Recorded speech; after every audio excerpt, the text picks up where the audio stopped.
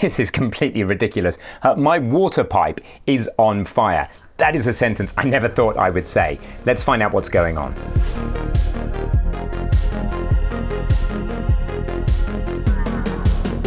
This story starts with our smoke alarms going off all over the house. Me and my wife frantically running around trying to work out which room caused the problem. Turns out to be this room, the shed. And my wife said, "Ben, I found the problem.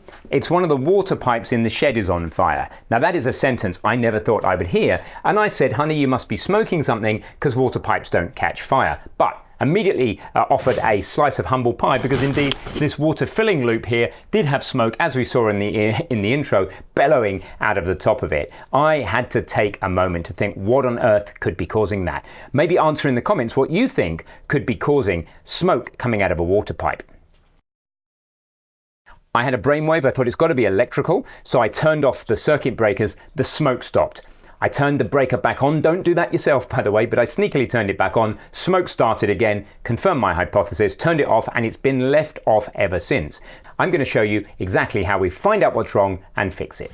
So before we go any further, let's have a quick think about what could possibly be going wrong here. We have some current flowing between these two pipes. In fact, if I look really carefully, smoke is billowing out of this point here. So in order for a current to flow down here, there must be a difference in voltage between the two. Now I would expect all three of these pipes to be tied to earth properly for safety, right? So that you don't want exposed conductive parts like this potentially being at a voltage anything different to earth, because it could flow through you.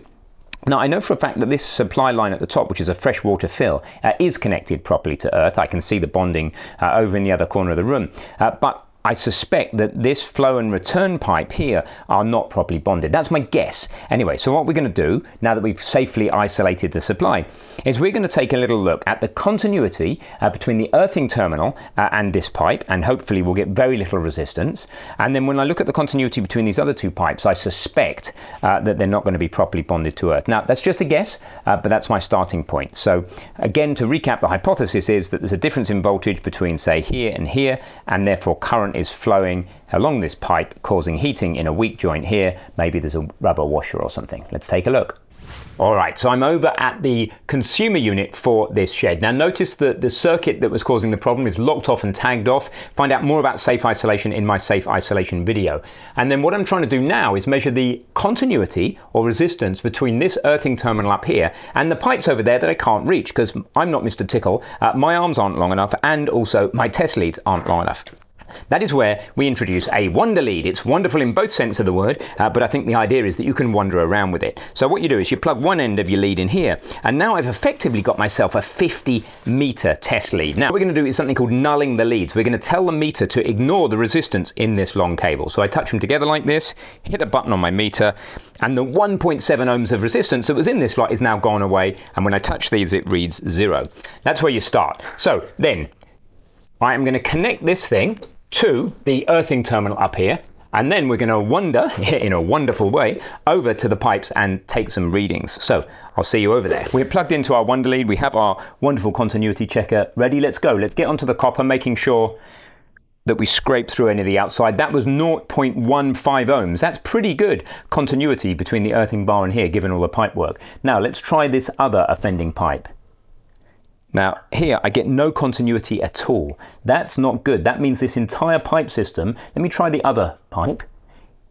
Yeah, so both the flow and the return of this heating pipe system seem to have no good continuity to ground whatsoever. That is a little bit concerning. Whoever installed this didn't install it correctly electrically. So it seems like my hypothesis is correct. Now another little bit of content for you. How about using a multimeter? One of these devices, this is by Bayer Ampro, same parent company as Fluke. It's a half decent multimeter, but these are only designed for microelectronics. Don't use them for low voltage power electronics like this that you'd have in a house. Let me show you why. By the way, this one's for you, Benjamin, one of our watchers. So if I take the probes out of my multifunction tester and just pop them like for like into this multimeter, set it onto the low ohms setting, and then see what it says. So what it says here is 0 ohms immediately, which is not correct, by the way, because it was 0.1 something ohms.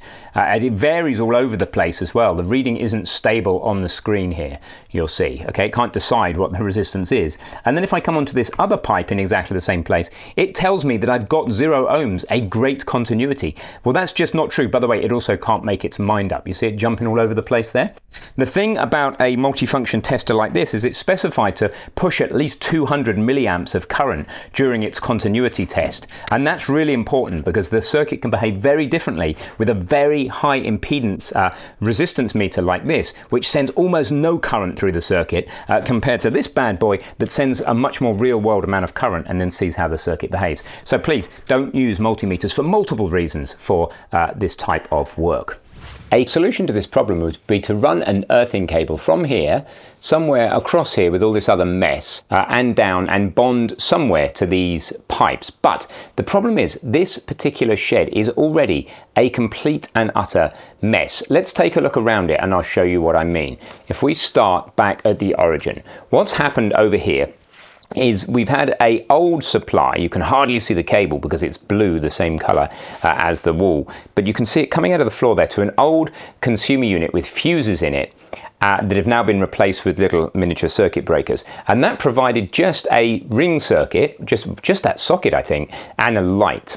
And then what's happened since then is this biomass boiler system has been installed, so there have been 2 armored cables run in here. One brings a 40 amp supply from the house, which isn't enough, by the way, given that there's a car charger hanging off this building, and another brings in a heating demand signal, which tells us when the pump needs to run. So if you add all of this together, you've got a complete and utter mess. So we've got the old wiring there, which is the lighting and that socket. Then you've got a whole bunch of old black and red twin and earth cables. You've got 2 different supplies to this shed, both of which are inadequate, one of which is only rated for 40 amps, the other is rated for less.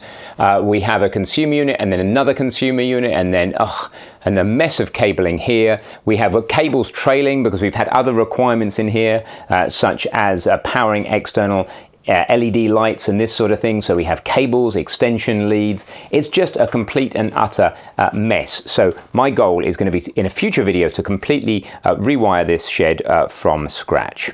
I have to say it's quite nice to be back in the house now because that shed of horrors is starting to give me the heebie-jeebies. I'm looking forward to the rewire, and any ideas for it, please put them in the comments and I'd be glad to receive them. I'd also like to hear your stories about electrical mishaps, especially if they involve plumbing somehow, as that was the theme of today's video. I hope you've enjoyed watching. I produce a long form video like this every week and a short form bit of fun every single day. So I hope to see you subscribe, hope to see you in the comments, and thank you very much for watching.